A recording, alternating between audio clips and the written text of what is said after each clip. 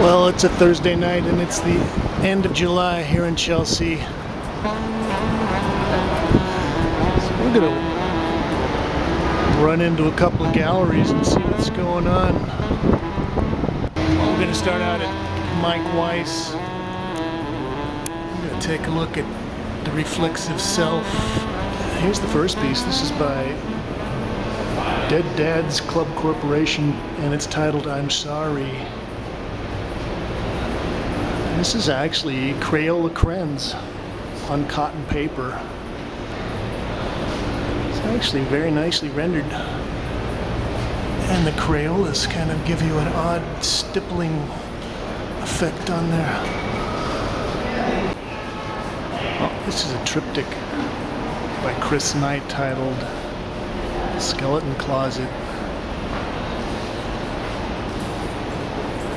And this kind of makes me think of Barnaby Whitfield. Oh, here's some chunky, scruffy expressionism. This is by Stefanie Gutheil titled Bubbles.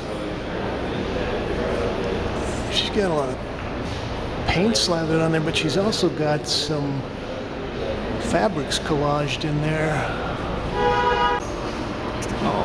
This is by our old friend Kim Dorland. This is titled Red Trees. Oil ink acrylic on wood panel.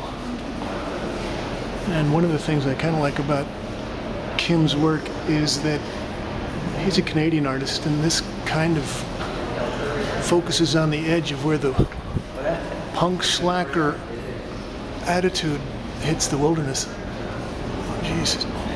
Kim was really starting to stick these lumps of paint on there. It'll be interesting to see how that holds up. Well, here's the back gallery.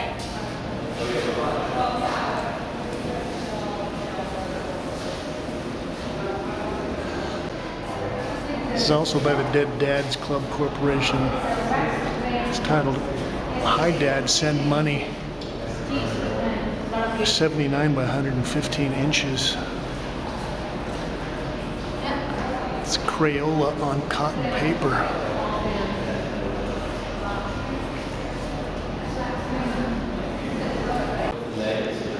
You're over Hitler? I'm just over Hitler. I'm no longer shocked by Hitler pictures. Really? Thank you for filming me. You're welcome. It's like, what's going on the blog? I had the same feeling myself. But would you feel like that if it was Barack Obama? Like, at least that might be a little bit more contemporary. It's like we've done the Hitler conceptual art thing. We've done it for a long time. All right, you're beating the worst dead.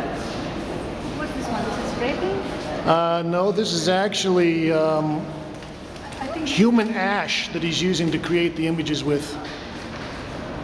These are by Marc Seguin, and this is called Success and Failure of Abstract Art number 1, number 2, number 3, number 4, and number 5. And it's oil and human ash on canvas.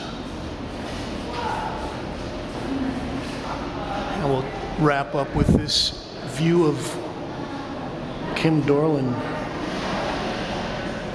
This is 4 Seymour. Some of these sections, it looks like he's scraping off big hunks of things that were left on his palette. This is nice because he's actually got those screwed on with sheetrock screws. Okay, let's run on. Oh, we're here on the street and people are drinking out here again. We're gonna probably see the cops come by and bust them.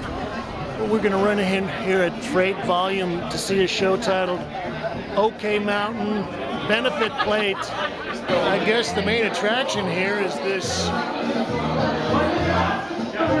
trailer, barbecue pit, kitchen, carnival trailer. Oh, there's James Wagner. Traveling bar. So we got a roll of disposable diapers, huh? Okay, that's always handy. Wow, looks like we've got a very expansive redneck entertainment center here.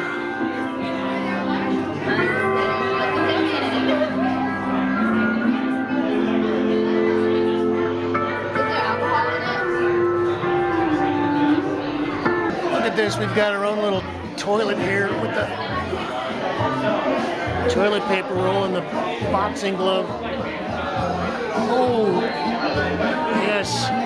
Don't worry, folks, it's all plastic. I was just talking to Nick Lawrence, the proprietor here, and he told me that OK Mountain is actually a consortium of artists all working, and they're here from Austin, Texas. We'll see if we can snag one of these guys. Okay, hey, we rounded up some of the OK Mountain artists. So, is this your first trip to New York? Not the first trip to New York. It's our first show in New York. First show in New York. Good for you. Yeah. You want to tell me your names? I'm Carlos Rosales-Silva. Carlos Rosales-Silva. How about you? I'm Corkey Sinks. Corkey? Well, that's better than Corkey, but I don't know. Josh, Rios. Okay, tell me about the project. OK Mountain. Is that too hard? It's just a maximal sculpture that embraces Texas, the summer, fun, and making stuff together, customizing. Yeah, basically customization culture when it comes to, we live in Austin, and Austin's a huge, huge football town. So when it comes down to football games, they play football in Texas? They play a lot of God, football. who would have known? Jeez. But anyway, tailgating culture and low riding culture. Right. All mashed up, like mashup. Mashed up. So thinking about the way people customize their personal, areas, and like a barbecue trailer, people really go the extra mile to put their personal aesthetics into things. Kind of a loving tribute to that as well. Right. It looked like you were doing a lot of loving tributes to toilets. So what's happening on the art scene in Austin these days, or in Texas in general? Well, there's a lot of good things. Houston is huge, of course. Houston is huge. Houston is a huge city with an international airport, so they got money there. They got some oil money there. You might have heard of oil. Vaguely, yeah. Comb our hairs. Basically, Austin is a pretty young town. We have a huge university there. A lot of slackers there. Isn't that the birthplace of slacker culture? No, you're right about that. There's a lot of slackers. I mean, that was where it all started. Definitely. I mean, Austin is like an incubator for a lot of people. Do you think there's a Texas aesthetic? I don't think that there's a Texas aesthetic, but I think that we have a aesthetic that comes out of some mixings with UT. Like I think Mike Smith has like a big footprint, sort of this kind of idea. I don't know if you're familiar with Mike Smith's work. He's like a huge. And what is it? What? I mean, give me a generalization about the aesthetic. Okay, it's like it's like performance, but also making environments, like stores. Like he made a lighting store where he was pretending to be a salesman that sold like different kinds of lighting, party lighting, and things like that. Okay. Games. He's made games like this game called Take Off Your Pants. OK Mountain. OK Mountain. Thanks, folks. All right, you're welcome. Oh, well, there are the police officers. I knew they were going to show up. Come with me. So we've been taking a look at OK Mountain benefit plate down here at Freight+Volume. Thanks, Kate.